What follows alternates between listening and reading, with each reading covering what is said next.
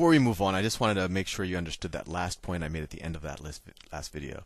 We said that the pressure kind of inputting into this, we could view this cup with a hole in it as essentially a pipe, where the opening on the top of the cup is the input to the pipe, and this little mini hole is the output to the pipe. And we said that this is a vacuum. Let's say this is a vacuum all around. I know when I drew it last time I closed it, but maybe we have a vacuum everywhere. And since there's a vacuum everywhere, the pressure at this point, P1, is equal to 0. And the point I wanted to make is, because we have a hole here, the pressure at that point, at P2, is also equal to 0. You can almost view it as maybe the atmospheric pressure at that point, but since we're in a vacuum, that pressure is 0. And that might have been a little confusing to you, because you said, well, wait, I thought at depth, if I had a point, let's say at that same height, that I would actually have a pressure at that point of rho GH. And that's true. That's completely true. You do have an innate pressure in the liquid at that point of rho GH, and actually that's what's causing the liquid to come out. But that's actually taken care of in the potential potential energy part of the equation. So let me rewrite Bernoulli's equation. The input pressure plus rho GH1 plus rho V1 squared over 2 is equal to the output pressure plus rho GH2 plus PV2 squared over 2.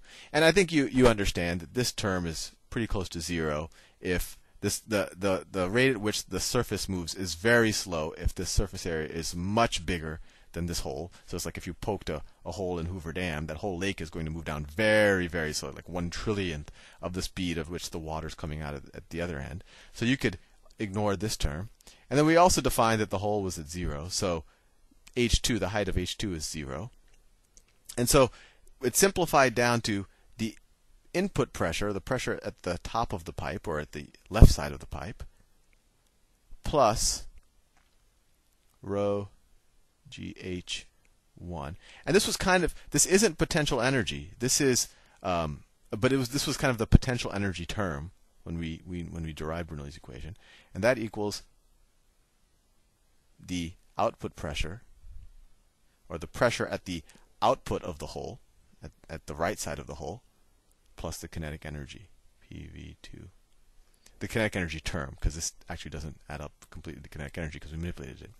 And I just wanted to really make the point that this is definitely 0. I think that is clear to you because we have a vacuum up here. So the pressure at that point is 0, so we could ignore that. And so the question is, what is the pressure here? And I said, well, this pressure is 0 because we have a vacuum here.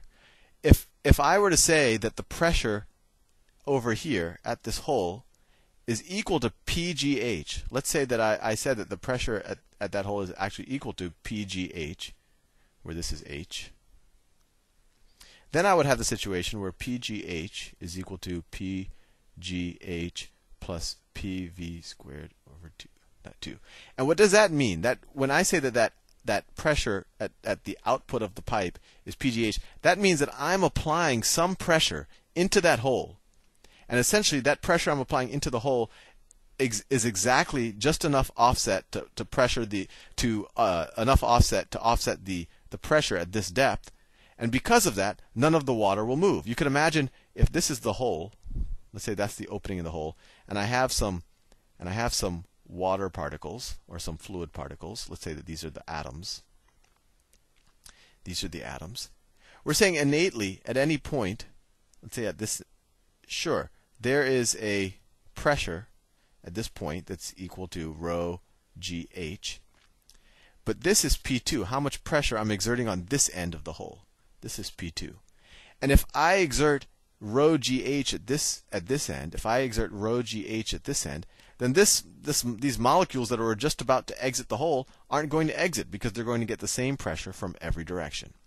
So what we said in the last video, and I really want to, because this is a subtle point, is that the outside pressure being on the outside part of the hole is 0.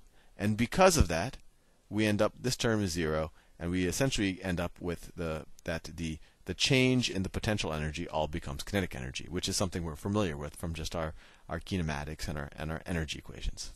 Well, anyway, with that out of the way, let me do another problem. And actually, I will do that next problem in the next video, just so we have a clean cut between videos.